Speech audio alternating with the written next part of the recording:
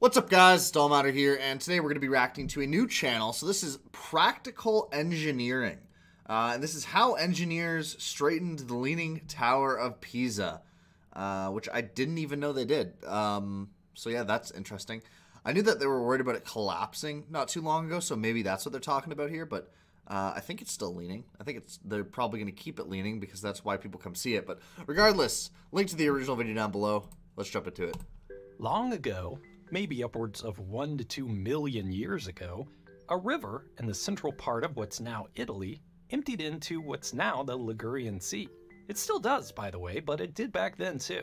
As the sea rose and fell from the tides and the river moved sediment downstream, silt and soil were deposited across the landscape. In one little spot, in what's now the city of Pisa, that sea and that river deposited a little bit more sand to the north and a little bit more clay to the south. And no one knew or cared until around the year 1173, when construction of a bell tower, or campanile for the nearby cathedral, began. You know the rest of the story. For whatever reason, we humans love stuff like the Leaning Tower. There's just something special about a massive structure that looks like it's about to fall over. But you might not know that it almost did. Man, I actually want to go see that at some point. It's such a cool tower. Over the roughly 6 centuries from when it was built to modern times, that iconic tilt continued to increase to a point in 1990 when the tower was closed to the public for fear that it was near collapse. I didn't even know it was closed. The Italian government appointed a committee. When I heard about it leaning too much, I thought this was back 5-10 years ago. I didn't realize it was all the way back in the 90s. Of engineers, architects, and experts in historical restoration to decide how to fix the structure once and for all, or at least for the next several centuries, we hope. And the way they did it is really pretty cool if you're into recreational geology and heavy construction. And who isn't? I'm Grady, and this is Practical Engineering. Today, we're talking about the Leaning Tower of Pisa.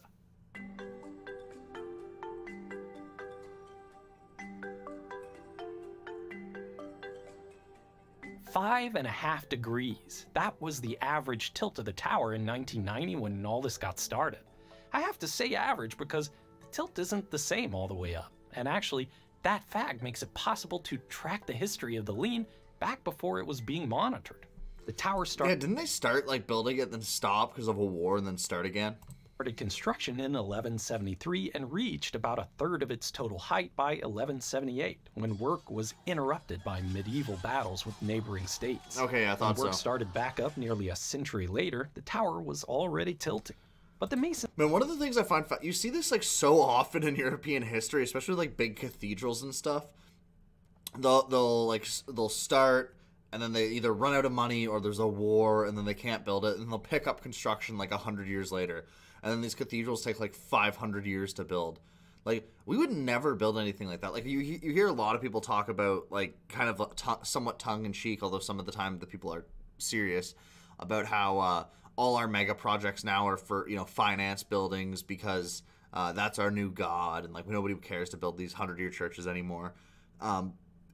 Somewhat said tongue-in-cheek, although some people I think are more serious, but you would never see them take hundreds of years to build a finance building, right? Maybe that's just because you're not going to get your money out of it, but yeah, the concept of hundreds of years for a building is so mind-blowing to me.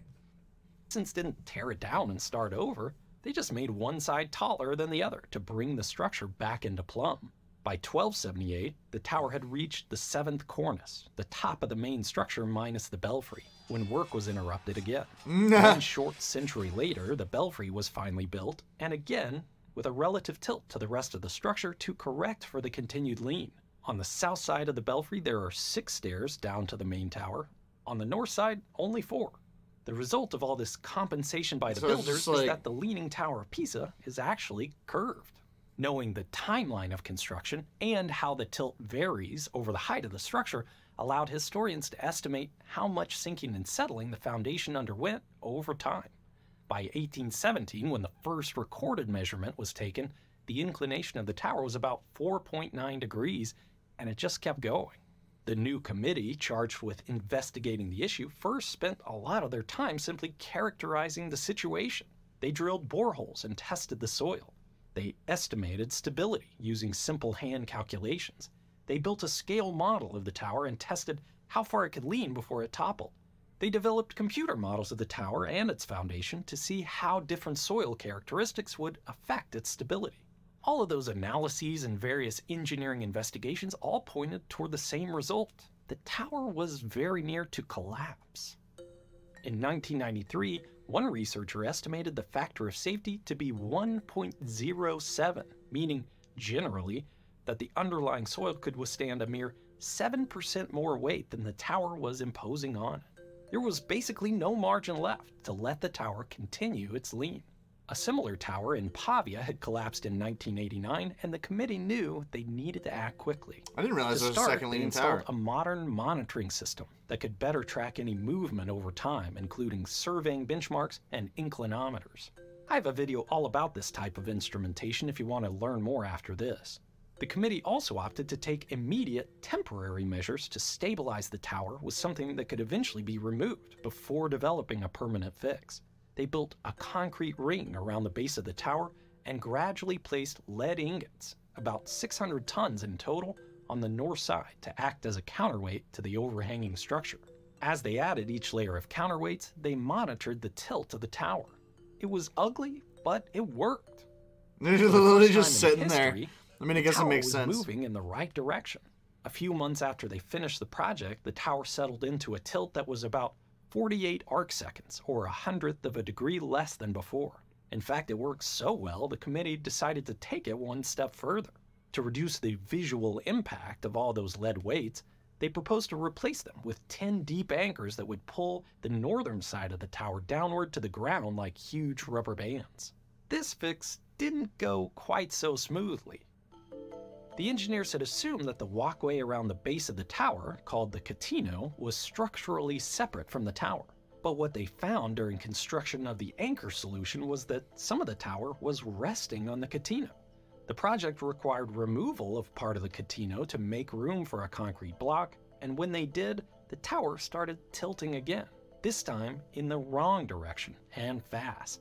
About 4 arc seconds per day, enough for serious concern that the tower might collapse. They quickly abandoned the anchoring plan and added 350 more tons of lead weights to stop the movement and focus on a permanent solution. Engineering I'm honest, like, why would they even think that would work? It's like, this thing's, it's literally resting on it. That's the only reason it's not sinking faster. They're just like, yeah, let's just take out what it's resting on. That just does not, like... I don't even know what they were thinking there. Any solution to a structure of this scale with such a severe tilt is a challenge in the best circumstances, but adding on the fact that the solution had to maintain the historical appearance of the building, including leaving the right amount of lean, made it even tougher. And after the near disaster of the temporary fix, the committee knew they would have to be extremely diligent. Man, could you imagine had it collapsed? How much shit the guy that was in charge of that would have gotten? Yeah, imagine being the guy that was sent there to fix one of the most iconic buildings in Italy and you end up causing it to collapse. They ultimately came up with 3 ideas to save the tower. The first one was to pump groundwater from the sand below the north side of the tower, but they didn't feel confident that they could predict how the structure would respond over the long term. Another idea was electroosmosis. If you've seen some of my other videos about settlement, you know that it's hard to get water out of clay. And there are quite a few clever ways engineers use to make it happen faster. One of those ways involves inserting electrodes into the soil and passing electric current through it. Clay particles have a negative surface charge, so the majority of the ions in the water between the particles are positively charged. Electroosmotic consolidation takes advantage of this by applying a voltage across the soil, causing the water to migrate toward the cathode, where it can be pumped to the surface. The idea seemed promising because by carefully choosing the location of electrodes, engineers hoped they could selectively consolidate the clay below the north side of the tower, reducing its overall tilt. They even performed a large-scale field test near the tower to shake out some of the kinks and gather data on the effectiveness of the technique. But it didn't work at all. Turns out the soil was too conductive, so things like electrolysis, corrosion, heat, and all the other effects of mixing electricity and saturated soil made the process pretty much useless for this particular case. So the committee was down to one last idea: under excavation. If they couldn't get the soil below the tower to consolidate, they could just take some out. And again, they would need to test it out first. So in 1995, they built a large concrete footing on the piazza grounds not far from the tower. Then they used incline drills to bore underneath the footing and gradually remove some of the underlying soil. Guide tubes kept the boring in the right direction, and a hollow stem auger inside 2 casings was advanced below the footing. The outer casing stayed in place, while the inner casing moved with the auger. The auger and the inner casing were advanced past the outer casing to create a void, and when they were retracted, the cavity would gently close. At first, it wasn't looking good. After an initial tilt in the right direction, the test footing started leaning the wrong way, but the crew continued refining the process and eventually got it to work, even finding it was possible to steer the movements by changing the sequence of under-excavation. It was finally time to try it on the real thing. Knowing the risks and uncertainties involved, the engineers first designed a safeguard system for the tower if things started to go awry. Cable stays were attached between the tower and anchoring frames. The cables could each be tightened individually, giving the engineers opportunity to stop movement in any undesirable direction if the drilling didn't go as planned. In 1999, they started a preliminary trial with 12 holes, and the plan went perfectly.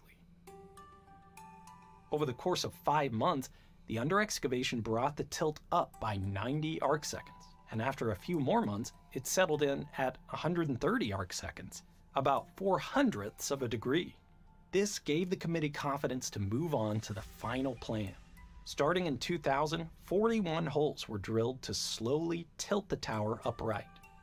Over the course of a year, 38 cubic meters of soil were removed from below the tower, roughly 70 tons. God The damn. lead counterweights were removed, a drainage system was installed to control the fluctuating groundwater levels that exacerbated the tilt, and the tower was structurally attached to the catino, increasing the effective area of the foundation. In the end, the project had reduced the tilt of the tower by about half a degree, in effect, reversing time to the early 1800s when its likelihood of toppling was much lower. Of course, they didn't straighten it all the way. The lean isn't just a fascinating oddity, it's integral to the historical character of the tower. It's a big part of why we care. Yeah, literally no.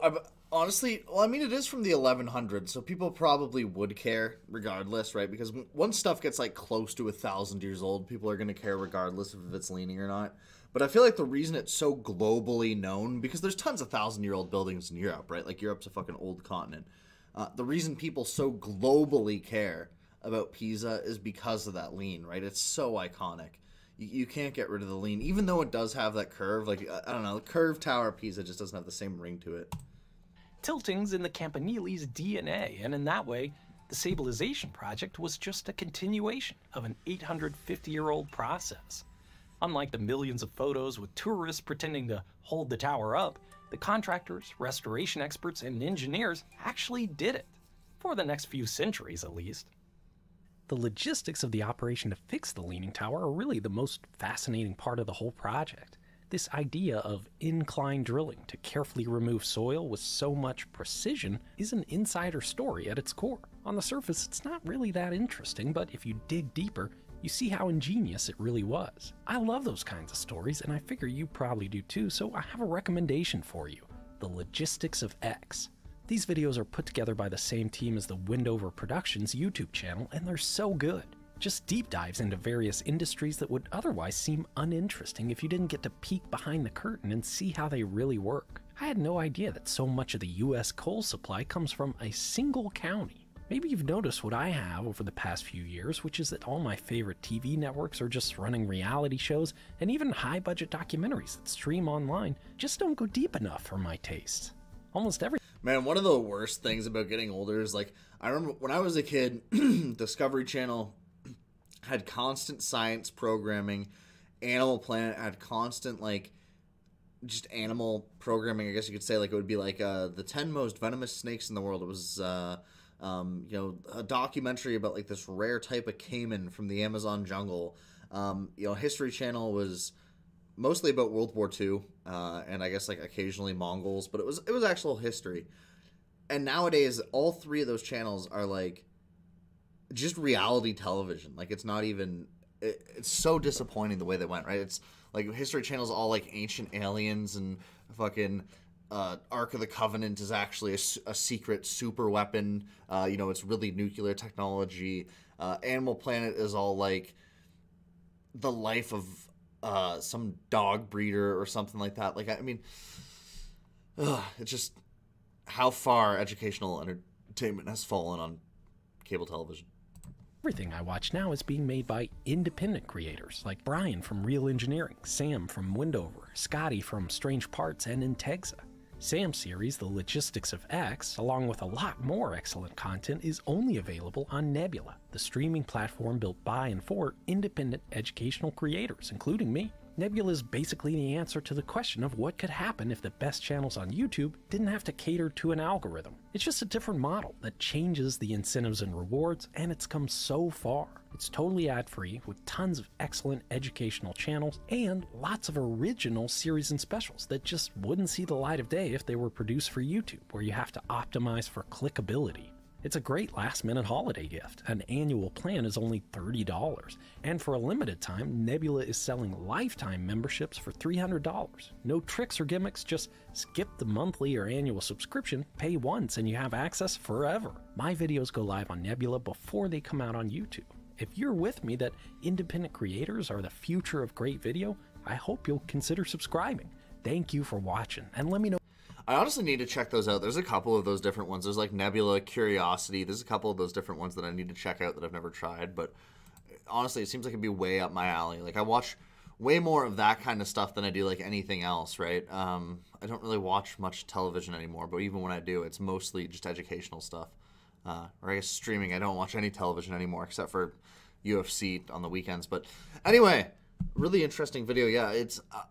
honestly, the one thing that kind of blew my mind was that they realized it was sitting on top of the one platform and that it was stopping it from syncing. And they're like, you know what, let's break this platform so we can get under it. I feel like you should have like adjusted your plan once you realized it was sitting on top of that platform. But hey, you know, it didn't end up collapsing, so that's good. You know, could you imagine being the guy that collapsed the Leaning Tower of Pisa? That would, I feel like that'd be like the end of your career. Anyway, let me know what you think below. Like, comment, subscribe. I'll see you guys in the next one.